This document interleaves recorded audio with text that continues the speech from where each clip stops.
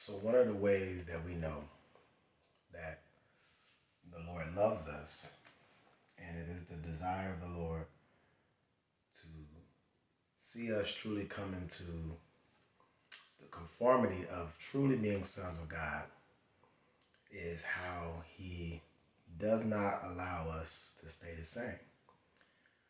That's a blessing for you and I, and that is something that we should rejoice in the fact that the Lord loves us so much that the Spirit of God is constantly taking us through change and strengthening and developing our hearts and sanctifying us of the the evil and the bad aspects of our character and continuing to transform and renew our minds as we strive to obey Him and please Him in our daily lives. The Lord wants us to know that. The Lord wants us to be encouraged in that's one of the ways that we know that He loves us, is that He does not allow us to stay the same. He does not allow you to stay in the world. The fact that He places a desire in you to seek Him every day, a desire in you to know His will, He places a desire in you to want to fulfill the purposes that He has for your life. That is how you know God loves you. Now, it could become trying and it could become challenging when the change that He's making us undergo goes against our our nature, when it goes against our way of doing things. And the Word of God says that there is a way that seems right to a man, and the end of that way, the end of those ways are death. So the Lord wants to take us out of that way, that course of death that we are on our way on. The how we are so driven by our own passions and our own pursuits, and the Lord wants to take us out of that, and He wants to give us purpose. He wants to give us identity and give us purpose, because man is on a course to do what feels good to him. Man is on a course to fulfill what his mind can rationalize and justify, but the Lord wants to justify us by faith. So as we believe in Him, we believe that the Father brought Jesus into the world to reconcile man back to Him. And Jesus became the repayment for man, because outside of Jesus, you are a sinner. And the Lord considers you dead. And you are dead in those trespasses and sins. That is your lifestyle. That is the life that you are living in. No matter how much you try to be a good person, no matter how nice you think you are, no matter how responsible or smart or gratuitous that you think you are, the Lord classifies you as dead in trespasses and sins.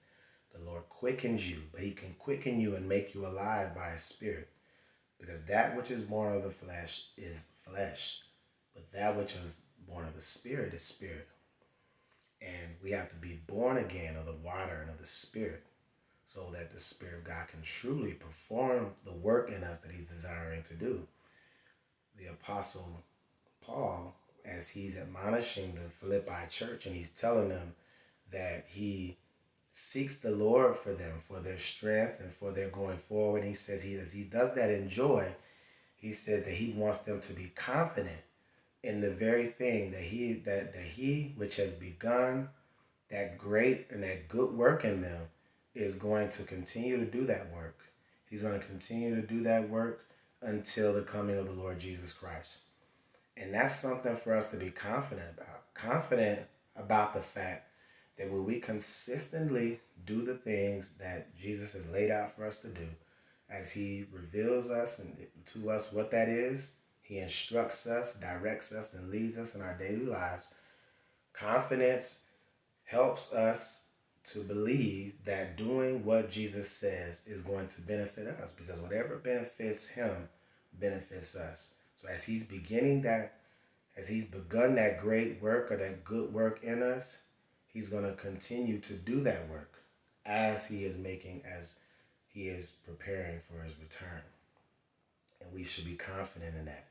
And confidence in the Lord looks like, again, consistently doing the things that he's called us to do.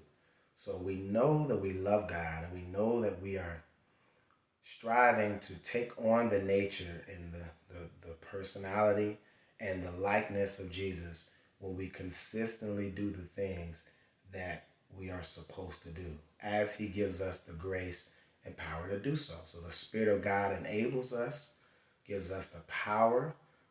As we believe, we receive the power to become sons of God.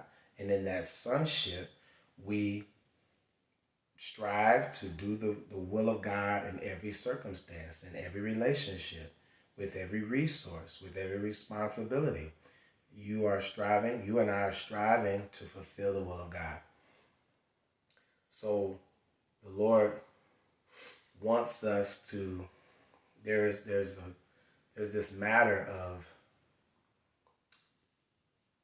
courage. There's this matter of courage. So we talked about confidence and we talked about consistency. So I know that confidence is becoming a part of who I am when I can consistently do the things that I'm called to do. And courage also helps me in my consistency. Courage describes the boldness to do the things that we feel that the Lord has revealed to us that we should do. Courage describes the fact that the passion and zeal to please God, and no matter what it takes, no matter what it looks like, no matter where it places us in life, no matter what we have to relinquish, no matter what um, no matter what we have to forfeit, no matter what how low we have to get, because the Bible says that the meek shall inherit the earth. Jesus said, "Take on my yoke and learn of me, for I am meek and lowly of heart, and you will find rest for your souls." So Jesus he desires us to come close to him. He desires us to walk with him in such a way that the relationship that we have with Jesus is one that he feels comfortable with us being close to him, and he feels comfortable with sharing himself with us. So when we leave our fellowship with him, we can go out and represent him in the earth as we are called to. But there is a courage that it takes to believe that what we get from God is valuable enough to where we're going to hold on to it, we're going to keep it, and we're going to use it. We're going to utilize what Jesus gives us. Because it's true that things such as fear can tell us that what God has given us is not going to have the impact that we think is going to have. Fear says that I stand only to lose when I begin to put forth effort to obey God. We have pride that works in man's heart and mind that says that I don't have to put forth the effort. I don't have to obey at the required level because God is going to be good to me anyway, because his grace is sufficient. And as long as I have his grace, then that will suffice. His grace is enough to wake me up and to keep curses out of my life and to keep me from falling into deep sin and so deep to where I can't get out of it. So the Lord, as we continue to let him do that work, that good work that he's doing in us, we have to believe, and we have to trust, and we have to seek him with a level of confidence and courage that says that I know that Jesus is doing a perfect work in me. And because he's doing a perfect work in me, and perfection means that me and Jesus have a relationship where we are one. Me and Jesus have a relationship where I can reflect his nature. I can reflect his character. I can reflect his conduct. Knowing that us being one with Jesus as he is one with the Father, that pleases God when we are like Jesus. And we are to be confident in that, and as we are courageous in that, um, there's a level of strength that is relinquished to us. Courage tells Jesus that we're going to give it all that we have. Every part of our being is completely surrendered to God. Every part of our being is going to engage God. My mind, my heart, my body, my emotions, my soul, my spirit, every aspect that makes up who I am as a person is going to be fully engaged to God. And in that, he gives you, in that, that displays courage. You are worshiping the invisible God. He said that they that worship me must worship me in spirit and in truth. So as you walk in the spirit, so that you don't fulfill the desires of the desires of your flesh, that is you entering into a life of courage and confidence and consistency that allows you to receive strength from God, and it will strengthen your heart, and you will continue to have that the hope and the faith and the focus that you need to truly live your life as a son and to truly endure to the end, because that's what he wants to do. As your faith is being tried, know that there are things that's going to happen within your faith. But as you overcome these things, because Jesus said that he did not, he said that in the world, you're going to have tribulation, but in me, you're going to have peace. He said, in me, you're going to have peace. Why? Because he overcame the world. And Jesus is also developing you and enabling you as you obey to receive more strength and to receive more of him, so that you can truly overcome your world, overcome the aspects of who you are that separates you from Jesus, overcoming the aspects of unbelief that separates you from God, that separates you from his work, that separates you from the people who are designed to bring the things out of you that have been placed in you. There's a war that's going on where man not only has to fight with the nature and that he has to sin, but he also has to fight with the fact that his environment, because people are living lives of sin and people don't desire to turn from their sin. People don't want to repent and be converted and be transformed by the Spirit of God. So people are continuing to walk and live lives that are absent of the fear of God, and they don't come to the house of God so that they can be held accountable in their daily lives, so they can be held accountable with who they are and how they live. They don't want their lives to be scrutinized. So man, as he wants to obey God, he has his heart that wants to go against that. But Jesus, the word of God says that if your heart condemns you and makes you feel that you can't go forward, Jesus, the Spirit of God, is greater than your heart. David said in the Psalms, in Psalms 51, he approached the Lord and he said, have mercy on me, O Lord, according to your loving kindness. And later on in another part of that chapter, he begins to tell the Lord what he wants him to do. He begins to tell the Lord, this is what I'm going to need in order to be what you want me to be. He says, create in me, as he asks, and then he also asks the Lord to cleanse him of his sins and his transgressions. And David would just pour his heart out to God.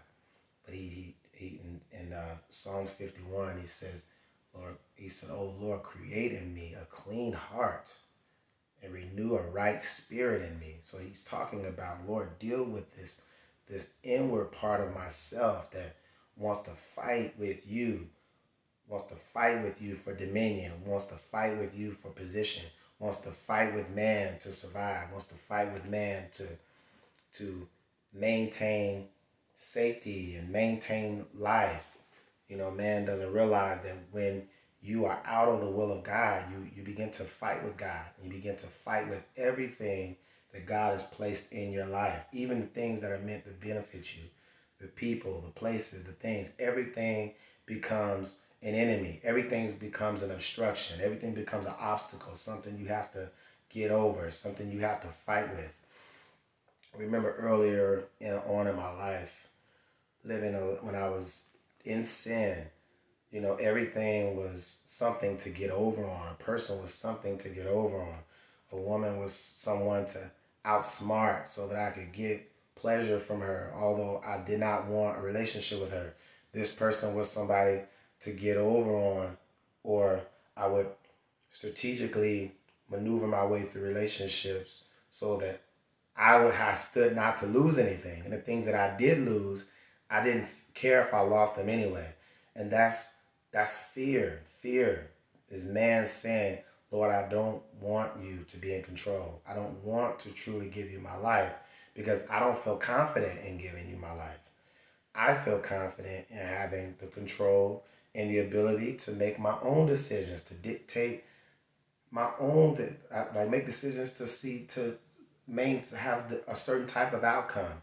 And I'll only make certain decisions when I feel like either the outcome is going to work in my favor, and if it doesn't work in my favor, I feel like I still, in the end, if I lose things, I still don't lose who I am. I still maintain control. And that's why man has to be born again, because without Jesus, man is fully set on course to hell. It doesn't matter. You can read this Bible, you can read this word, you can comb through it, you can read about Jesus, you can be impressed with all of the miraculous things he did. You can read these things and nod your head and agree with it. But if Jesus is not living in you on the inside, if the Spirit of God is not filling you and transforming you, and you are not consistently seeking the face of God, you are not going to have the ability to obey God. You're not going to have the ability to walk according to the purpose and the plan for your life. And that's not the will of God for anybody. But unfortunately, many are going to continue to forfeit heaven because they want pleasure or because they want control. But earlier on in my life, I used to live this way concerning my relationships and my decisions. And as I gave my life to Jesus and he began to transform me by his Spirit, he began to fill my mind, and the Word of God began to point me to God. The Word of God began to confront the fallen nature, began to break through my heart, and the Lord began to truly break up the fallow ground. As the Lord began to do that good work that we've been talking about, instead of seeing my world as something to fight with and my world as something to try to get it to serve me, I realized, like, wait a minute, I'm supposed to serve my world.